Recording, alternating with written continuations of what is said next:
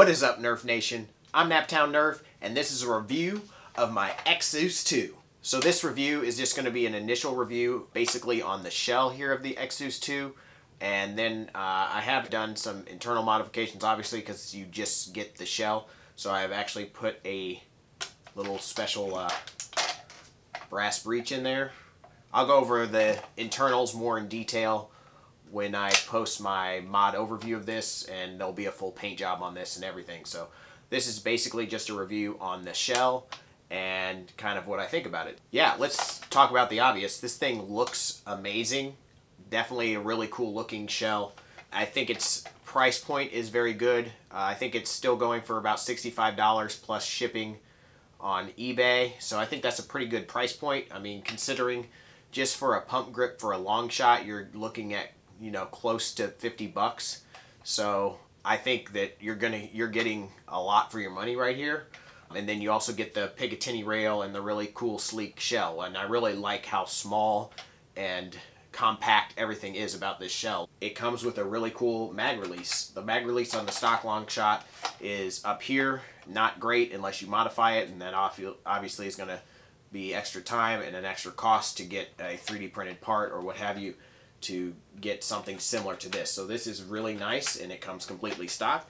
You get a pretty cool adjustable stock just like the long shot. I would like it a bit longer, but honestly I don't think it's too bad. I mean, I'm not a huge person. It's not terrible at full extension there. That's the full length of it there. But I do think it would have been nice to have it a little bit longer, you know, maybe a few inches longer, at least that ability to have it a few inches longer. But that's just my opinion. I think a few other people have mentioned that also, but I don't think it's terrible. I do like the comfort of the stock. It's very nice and easy to shoulder. It's not too big. I like that. It's a lot smaller than the stock long shot stock. So a few of the negatives that I found when putting this together. First off, when I tried to install the pin into the bolt sled that came with this, which is a plastic nylon, I believe is the material, it actually cracked when I was just putting the bolt into it, and I was being very careful. You obviously don't want to smash it sideways because it's not meant to take pressure on the sides, but it couldn't take really any sort of pressure. Now to the positive side of the story, I mentioned this to the JetX people, and they immediately, just without me even asking for a new one, they just said, we're going to send you a new one, and they have. It just arrived yesterday, so I'm hopeful to put that in here and test it out and give you guys a little more of an opinion on the actual bolt sled and how much force it can take. It's supposed to be able to take 16 kilograms, which is what is in this long shot. I have a Nerf Turf 16 kilogram spring in here. It is very, very beefy, and I'll be very, very surprised if it can hold up to that, but from what I've been told, it is supposed to. So I will definitely be putting that through its paces, and really would have to test that over some time to give you guys an honest opinion on how well it holds up. So even if I put it in here at primes and it's fine for a couple shots, that doesn't mean it's going to hold up over, you know, a long period of time. So when I find out more information about that, I will get back to you. So this is a look at the bolt sled that comes with it. It is very, very similar to the normal long shot bolt sled, except it does not have a tail.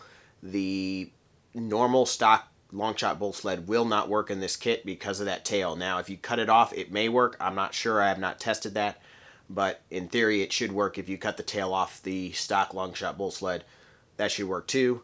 So the one I originally got just snapped just right here in the front, just on that little piece of plastic. So it's pretty thin right there, and then it just broke right there. And I do believe it also has a joint there where they join the two sides together. I don't know, it looks like it. There's like a line there, so I could see that being a weak point. Now, that's not normally where bolt sleds break.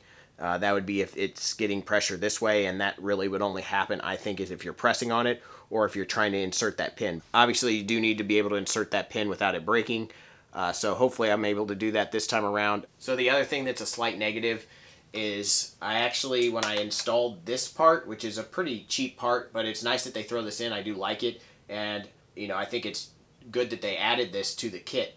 But it actually cracked, and it's hard to see because for whatever reason this outer diameter was a bit too fat, or this was a little bit too thin. I don't know, the tolerances weren't right, and when I put it on, it actually just cracked right under there. I don't know if you can see that. So it's a bit hard to see orange on orange there. Maybe I can take it off and you can see it better. Probably not, because it actually closes up there, but yeah, it just cracked a little bit. I mean, it's not a huge deal. It still fits on there and stays on there. A little bit weird, I thought, since this is their barrel and this is their muzzle attachment, that didn't work well, but you know, it is what it is. Not too big a deal. You're not really going to see it, so it's not a huge deal, but just thought it should be mentioned. At least with my model, the shell lines up really, really well. There's only a slight little bit of a difference right here, and I mean, that's really, really minor and nitpicky. The shell is very, very nicely put together. It goes together really easily. Like, I've had to take this apart quite a few times to get the internals right, and it's pretty easy to take apart and put back together. Everything fits in there nicely. There wasn't anything like you had to hold anything together to get it together or anything like that. Everything fits in there really well. I know Artifact's pieces don't really work well with this. Like, I bought an Artifact trigger and it does not work in this blaster. I'm sure you can modify the shell to make it work, but I didn't really want to do that.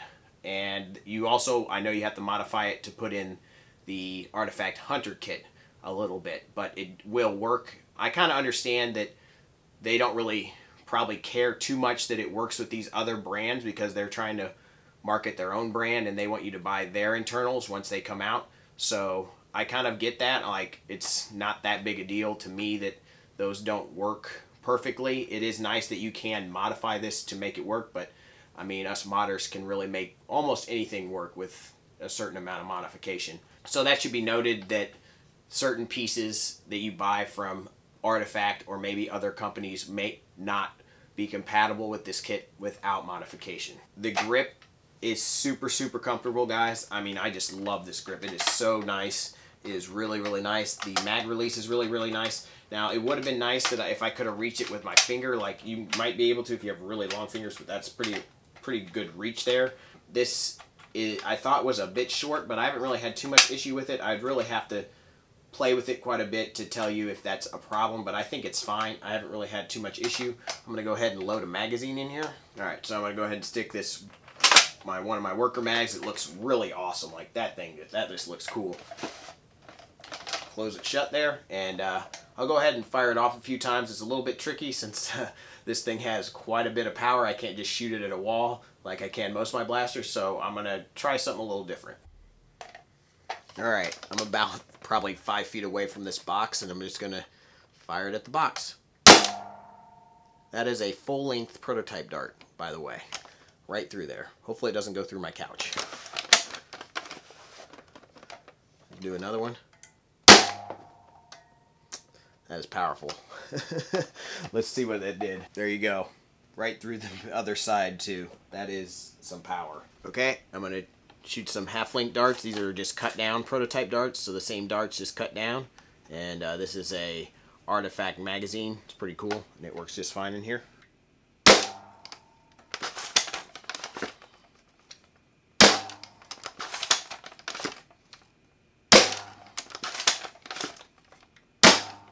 So as you can tell, that primes really nicely. It's very smooth prime.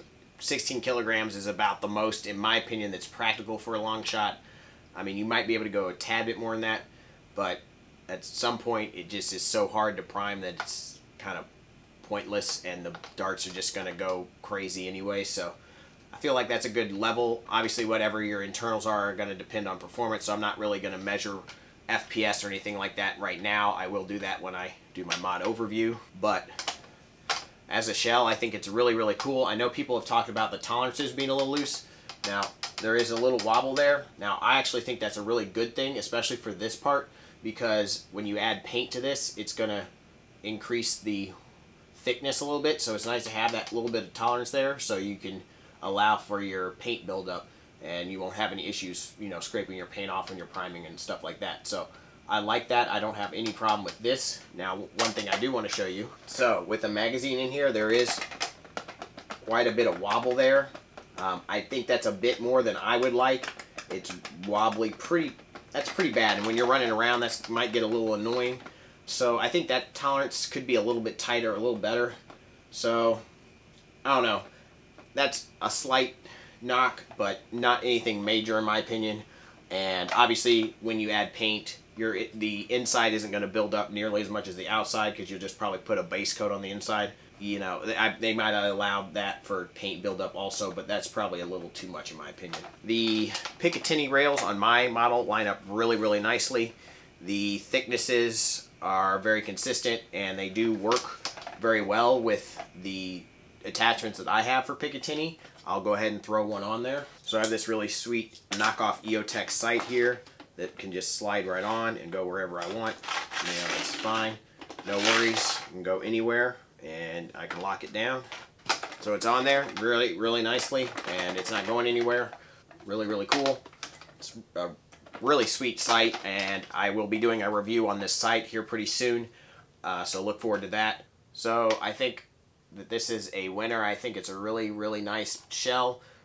Really, really set up nicely to put a lot of power into it. Really looking forward to the JetX kits that are coming out. I know the Alpha kit is just about ready to be released. It is a Stefan or short link dart firing breech. They also have a universal breech that is supposed to be coming out that shoots long and short darts. I'm really excited about that. That is definitely something that I'll think about purchasing at the right price point. And then I think it's the Omega breech. I could be wrong on these names, but it is basically the Alpha kit, but is all metal or mostly metal. I'm not exactly sure, but it is like a stronger, more beefy version of the Alpha kit. So that's pretty cool too, and can't wait for those kits to come out.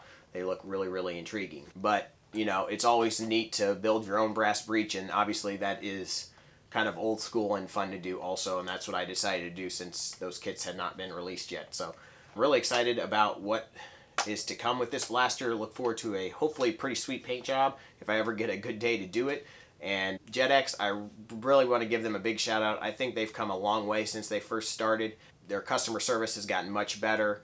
They sent me, without even telling me, they sent me catch springs that didn't originally come with this, so I assume now they come with these beefier catch springs, because I think they need to be a little bit shorter than the normal long shot catch springs because of how this stock dips down here and it's not quite as high as the normal long shot.